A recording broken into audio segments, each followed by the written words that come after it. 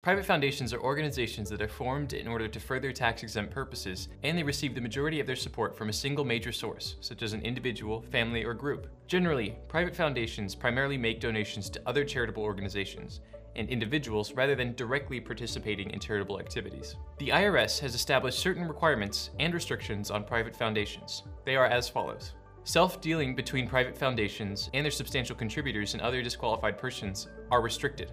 They must distribute the income annually for charitable purposes. Holdings in private businesses are limited. Their investments must not jeopardize the conduct of the exempt purposes.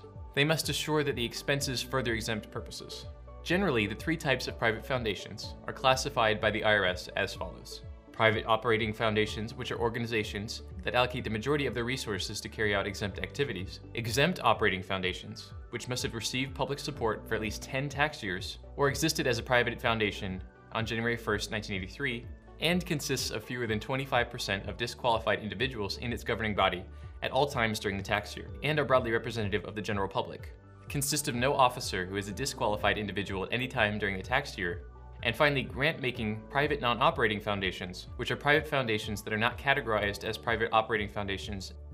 Private foundations that need to apply for tax-exempt status under Section 501c3 are required to file Form 1023. If the private foundation's gross receipts are less than $5,000 in a tax year, they can also use Form 1023-EZ based on the answers on their eligibility worksheet. Organizations that have obtained 501c3 tax-exempt status and are classified as private foundations must file Form 990-PF annually. Private foundations that generate $1,000 or more from unrelated business income are also required to file Form 990-T every year. Also, private foundations that file Form 990-PF may be required to include Schedule B if they receive $5,000 or more as contributions from any one contributor. Generally, private foundations must file Form 990-PF on or before the 15th day of the 5th month after their accounting period ends. If your private foundation follows a calendar tax year, the deadline to file Form 990-PF is May 15th. E-filing Form 990 is now mandated by the IRS, so why not e-file with Tax 990, the market-leading Form 990 provider? We automatically attach schedules for free in our easy solution that walks you through the form.